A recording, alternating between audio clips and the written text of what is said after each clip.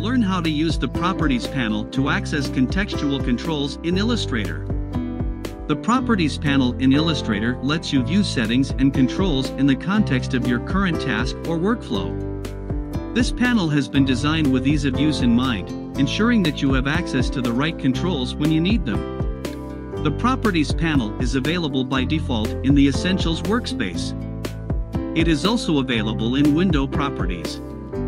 The frequently used controls for each Properties panel area are displayed up front. You can access additional controls either by clicking the ellipses in the lower right corner of an area or clicking an underlined option. Default controls when no object is selected. When no objects are selected in your document and the selection tool is selected, the Properties panel displays controls related to the artboards, ruler, grids, guides, snapping, and some commonly used preferences. In this state, the Properties panel displays quick action buttons that let you open the document setup and preferences dialog boxes and enter the artboard editing mode. Controls for selected objects. For any selection, the Properties panel displays two sets of controls. Transformation and appearance controls, width, height, fill, stroke, opacity, etc.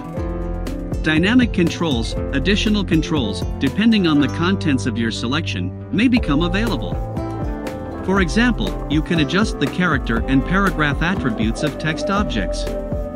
For image objects, the Properties panel displays unemmed, mask, crop image, arrange and image trace controls. If you select a text box, the controls related to text modification are displayed in the Properties panel. Quick actions, quick action tasks, depending on the contents of your selection, becomes available. Thanks for watching ITMaster channel.